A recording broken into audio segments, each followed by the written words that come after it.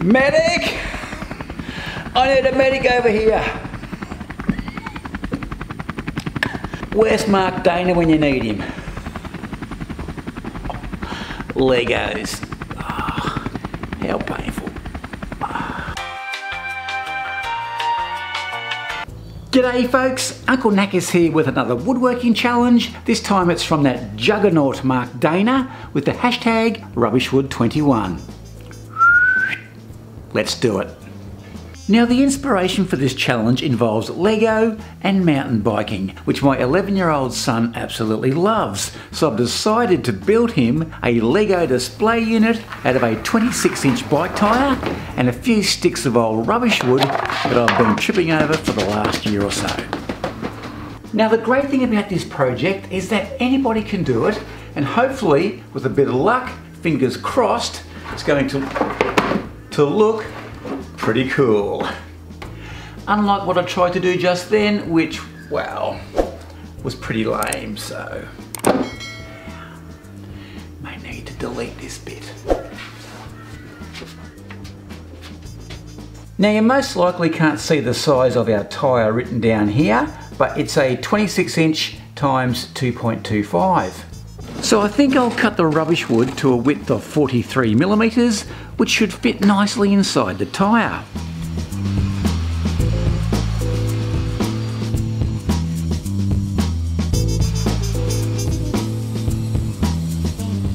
With most of my projects, I like to do a bit of Uncle Knackers approved rustification work, which involves adding a few self-inflicted, character building nicks, cracks and scratches.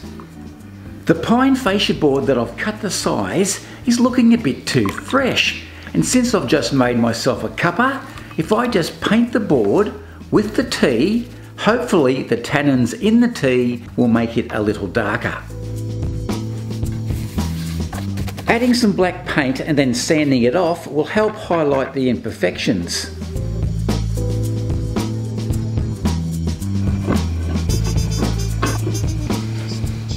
Finish the boards off with a couple of coats of clear varnish or polyurethane and we're ready to cut the size.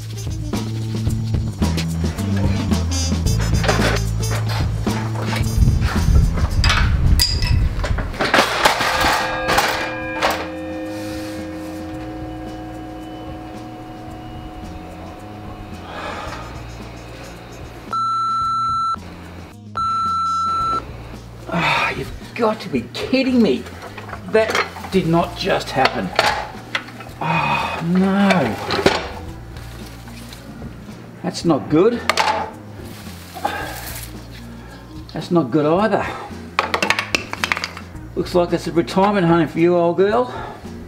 Okay, I've been over the old girl and I reckon I can repair this section here just by simply replacing that plastic housing. But I did go ahead and did a test to see how square it was cutting, and it is running a little bit out, which is really annoying because this has been such a fantastic machine over many years. And to top things off, I've also broken something inside this housing because this guard should be down here and not up there.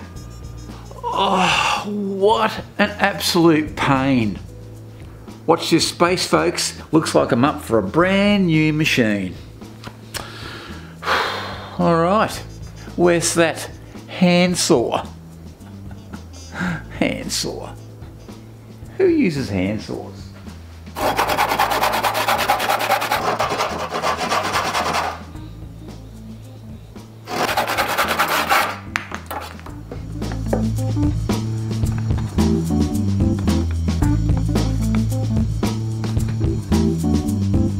So basically, this is how the Lego display shelf is going to look, but I do want to pimp it up just a little bit. So what I think I'll do, if I can, is run some of this LED strip lighting around the inside edge of this tyre, which hopefully should highlight that tyre and make the shelf really pop.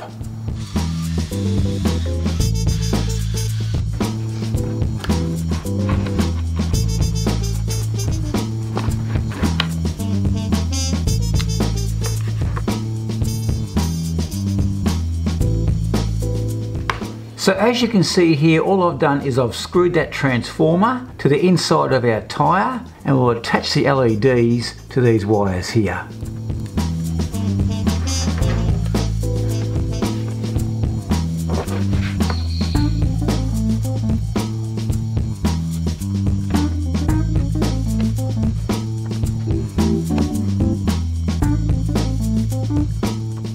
Check out the lights, folks.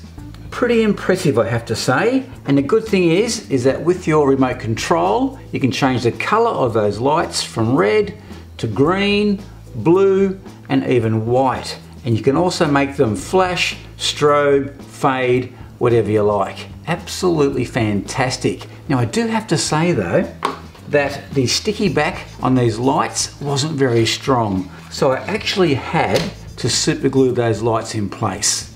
I'll tell you what, those Lego pieces are going to look fantastic in this. Speaking of Lego, a couple of days ago I overheard a conversation between a Lego mum and her Lego son as he was heading out the door to meet his girlfriend. The mum looks at him and she goes, "That looks atrocious. You can't go out looking like that. Go back upstairs and change into your blue legs." Just didn't match. Colours clashed, so colourblind. Kids these days, no idea.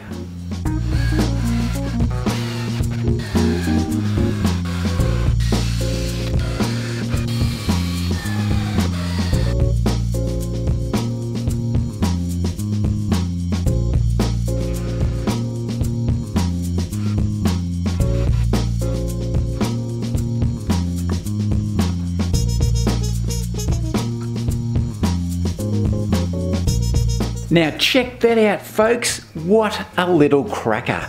One Lego display unit, complete with lights, done and dusted. Made from an old tyre and some rubbish wood that was destined for the bin. Your kids are going to love it.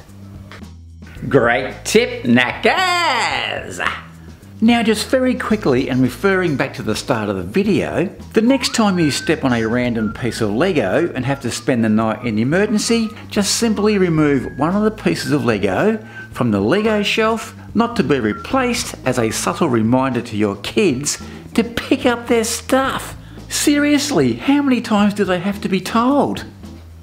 Hopeless. Now if you want to see more awesome scrapwoody type projects, make sure you click on my playlist, which should be popping up over there very shortly. Alrighty, a big thank you to Mark from Dana Designs for putting on this challenge. Well done, mate, awesome stuff, and I look forward to seeing everybody else's creative rubbish wood creations. Alrighty, I'm off for a cup of tea, so till next time, cheers.